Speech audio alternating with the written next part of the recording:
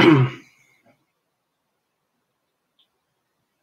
everybody. Welcome to the Quarantine Series. I'm your host, Kabir Segal, coming to you live from the ATL, Atlanta, Georgia. All right. Thanks for watching, everyone around the world. And thanks to everyone watching downstairs, my mom and dad. Thanks for tuning in. So look, a Quarantine Series is all about shining the spotlight on creative people. These are the filmmakers, the authors, the musicians, the jugglers. Conceptual jugglers, that is. So look, we just want to put the spotlight on these people who are making our world a little bit more interesting, creating the stories to enrich our lives, add more soul to our lives. So if you can, please support the projects you learn about on this broadcast. And I think it's also important to think locally and to support the local filmmakers, local film festivals, the bookshop, whatever we can do to be there for the creative community. Please be there. All right, so if you want to learn who will be on the broadcast, pretty easy. Just subscribe to my social media and you'll be notified as to who is on when they're on. And so you'll be in the loop. You can also ask questions. I don't have to ask all the questions. Drop a question in the comment field. If you're watching live or if you're watching on the rebroadcast, let us know what is on your mind, right? And it's always interesting to know where you're watching from. So we got, SoCal in the house today. We got Atlanta in the house today. So let us know where you're watching from. Drop a comment. Let us know city, state, county, area code, province. I'm getting really good at learning most of the provinces in the world. So let me know. Cool. So now for the main event, why you're all here to meet the terrific filmmaker. Truly is a wonderful filmmaker doing things at a very, very high level. He's an award-winning film and television writer, director. His films include Monday, which has won many festival awards, and we'll talk about that. He's also directed the season finale of NBC's New Amsterdam. I'll also talk about that. Please welcome to the show the incredible maestro himself, Dinh Thai. Welcome. Hi, Kabir. Thanks for having me. I appreciate it. Thanks for the warm intro.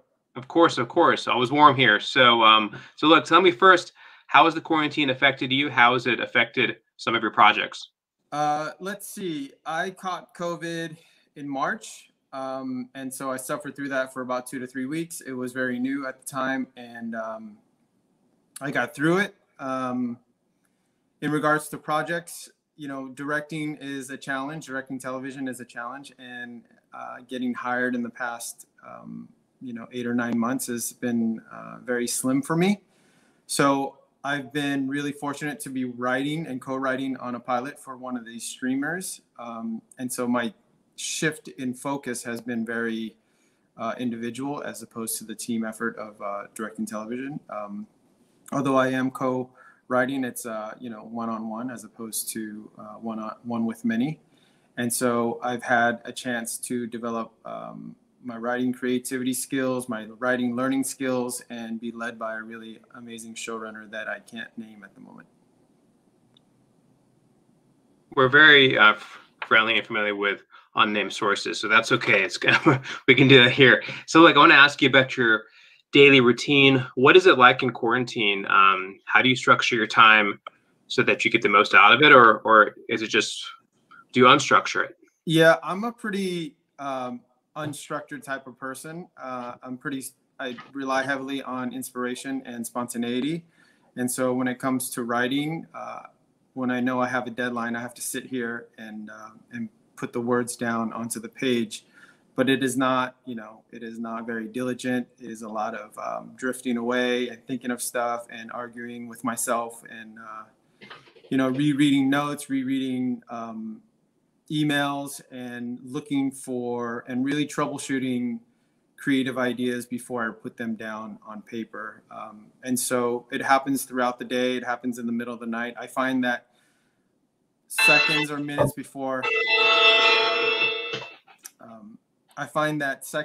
before I'm about to fall asleep, there's this really incredible moment of autopilot for my mind. It's clear, it's free, and then I try to think about some of these creative challenges that I'm facing. And at that moment, I'll have to re-wake up and write it down, or at least tell myself to try to remember, which has been really interesting to wake up, 8 hours later and go, what was I thinking? And when I'm successful at not waking up, right when I'm about to fall asleep and writing it, but taking the 8-hour sleep cycle, waking up and trying to remember. When I'm successful at that, I feel like I gain something. There's like a skill to be honed in on that, and that's a challenge to be falling asleep, thinking of an idea, holding on to the idea, and then wake up and remember the idea. And sometimes I'm successful, and it allows me to sleep normally.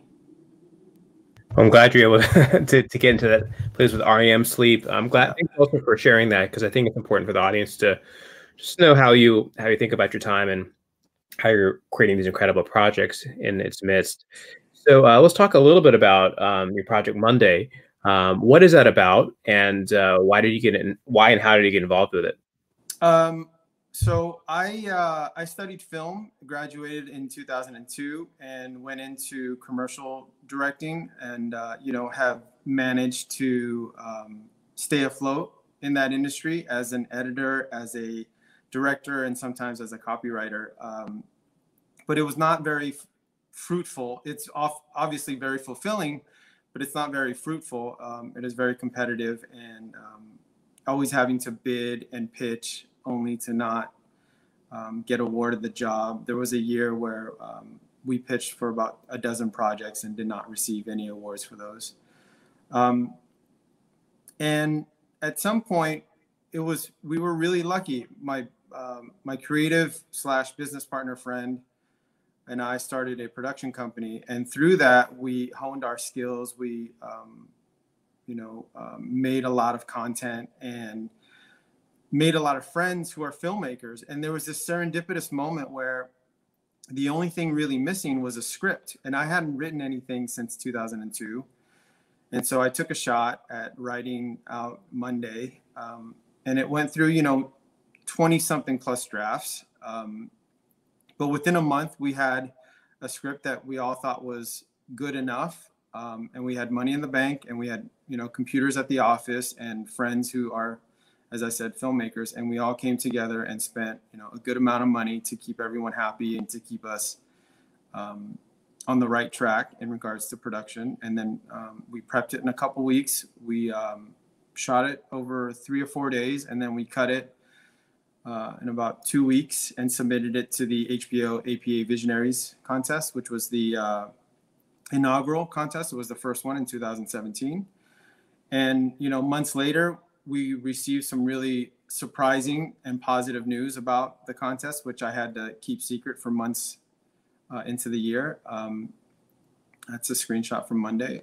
And so that recognition really gave me confidence that I could write and direct. And writing is a very intimidating process for me, because I like breaking rules, and I don't know much about the structure of story. And but I really enjoy just exploring unconventional characters in unconventional situations, even though some of the situations themselves are cliche or conventional. But it's really this Tetris puzzle that I really enjoy rearranging when it comes to writing, and that's probably what attributes to the lengthy process for me when I do write. It's not very fluid. It doesn't just spill out. I put a lot of thought, and I especially second guess my creativity a lot. Something that I learned recently in the past few years was, we have an instinct. I have an instinct. I think about that first instinct, but then I question the first instinct, and I look for the second instinct. And it usually, there's some magic in between trying to discard the first instinct and trying to settle into the second instinct. There's a good mix of creativity inside of that. And that takes time, that's a process for me. And it's been very fulfilling to second guess myself that way. And of course, I don't really openly talk about it in such a way, but it does happen. Like, it happens internally in my mind and in my heart and in my gut. And something really interesting happens at on the other side of that. Awesome. I appreciate you sharing that. Put your producer hat on for a second and talk about the creative team, how you wanted to bring sort of the best team possible to the project.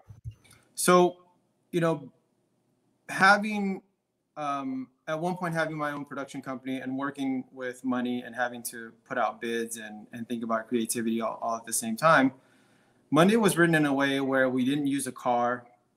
We didn't mount cameras on cars. And so that's why the character is on a bicycle. And that in itself created a really interesting dynamic for the character, you know, and it also justified some of the logic in which the character could get away with some of the activities that he was involved with. Working with friends is a very amazing opportunity.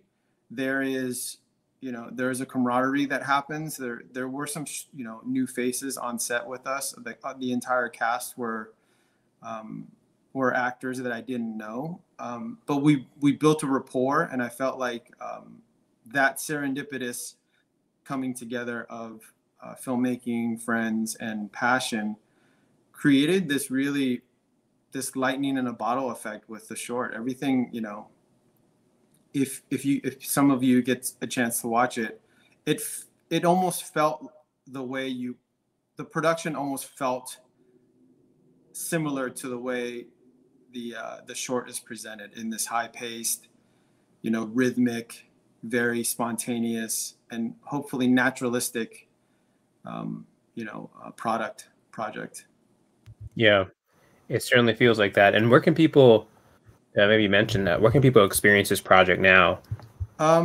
It's a short. It lives on my website, dinthai.com, dinthai.com. And then there are links to a Vimeo platform as well as YouTube and Amazon.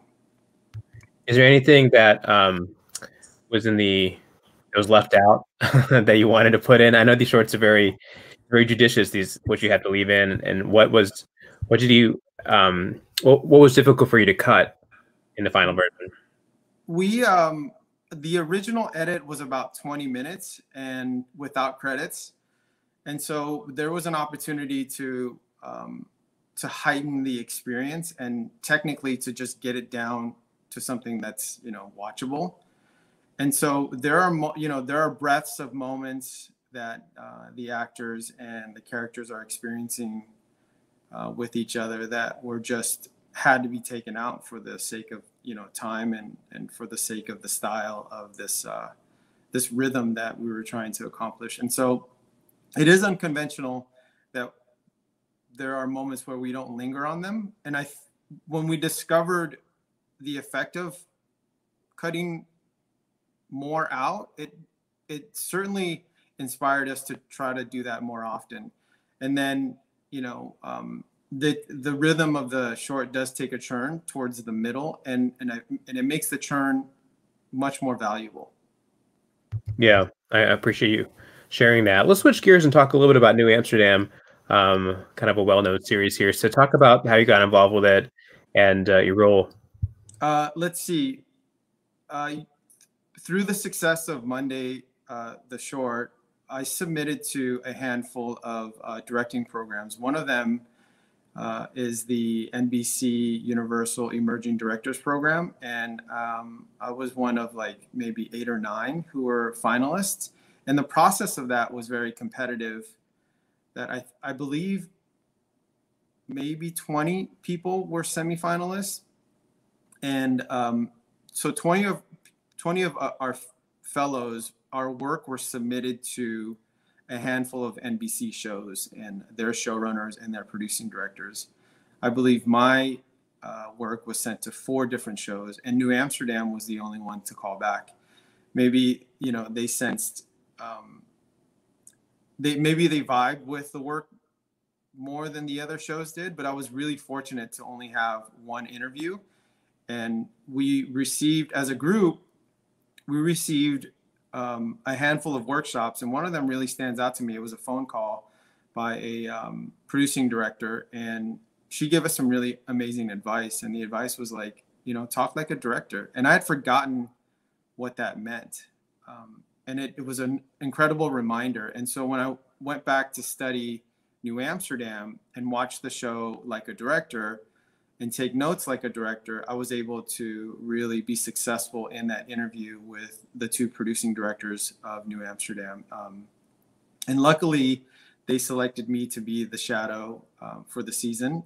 And I shadowed for about 7 weeks in New York. And then fast forward a few months later, maybe 5 or 6 months later, I went back and directed my first episode of television. Very cool. What does that mean? Talk like a director. Give me an example of like what that sounds like. So you could use any words you want, but it's really referencing the cinematic style of certain moments inside of a show or a film that you really enjoy. And with New Amsterdam, there was a visual motif that the show really loves to use, and they are these sort of 2 shots walking down the hallway, 1 takes, where there's a lot of information being exchanged, but that's a visual language that they really love. And they also really like keeping moments inside of a 1 take. Of course, you're always going to cut away, but there's a lot of activity that's happening. If you notice some of the background stuff, those are all actors, background actors, and they're all trying their best to fake that they're doing something back there. And so there's a lot of life that happens beyond the 4 edges of the composition. And something that I pointed out that we discussed in the New Amsterdam interview with the producing directors was this wonder that happens in the hallways. And that theme happens in every episode at least once. And there was one very specific shot that replicated that visual theme, but then broke it and brought it back. And when we talked about it in the room, it sounded like the 3 of us, who are all directors, were geeking out over, this technically creative approach to storytelling. And I think that's what directors sound like. I don't know. You sound like a director, very much so. So Sure. what happened after New Amsterdam? What was the response like? How did that impact your career at all? The response from the producing directors and the showrunner were very positive. I never know if what they say is true or what people say is true, but I sort of default to people don't really have to be nice, and when they are, I try to take it as genuine as possible. I do have a lot of experience in directing, but there's always so much room to learn and improve. And I felt like I performed as best as I could. So I would give myself a 10 out of 10. But then when I reflect back at it, I go, that was probably a 6 out of 10. And so that is a really good feeling. I know that all the lessons that I learned with New Amsterdam, I'm really itching to go back and express those lessons creatively on my second go around. Got it. Who are some of your inspirations as a filmmaker? I know that's really broad, but who are some people you admire? It is, it changes all the time. I usually like to talk about the film that they make. Point Break was had a really interesting effect on me. It felt very polished yet raw, but also very naturalistic, and I really like that era of photography when it comes to cinema. Scorsese's Goodfellas had a huge impact on me when I was growing up. We used to smoke a lot of weed and get really high and watch that movie over and over again, and that had a really, really big influence on just how characters are. I wanted to say like the actual technical craft of filmmaking, but when I realized how important Goodfellas is to me, it's because of character. Memento is a really interesting film. It breaks a lot of rules and resets audiences' expectations, and I feel like that's probably a top hit for me. And then The Prestige, as a film, as a storytelling visual medium, that film inside of it, in its themes, are very quote unquote magical. And if you can decipher what is being said inside of the film through the stories and through the characters, and take that into every scene that you make, you might replicate something very enjoyable to watch. That's what I try to do with the things that I make, is try to reference back to what the Prestige is preaching and try to implement that into each scene. Got it. Well, I want to thank you so much for being on the show. Let's get your website up there again so we can take a look. Dinh Thai, there it is, .com. Thanks for being on the show. Thanks for having me, Kabir. It's great to see you. I appreciate you. I appreciate what you do, and I look forward to seeing you in person at some point. Likewise. I'm flattered. All right, so that's our show today. Please check out his website, and let's just talk about going forward. If you want to learn who will be on the show, you can just subscribe to my social media, and we go from there. So have a great day. Stay safe. Take care. All the best.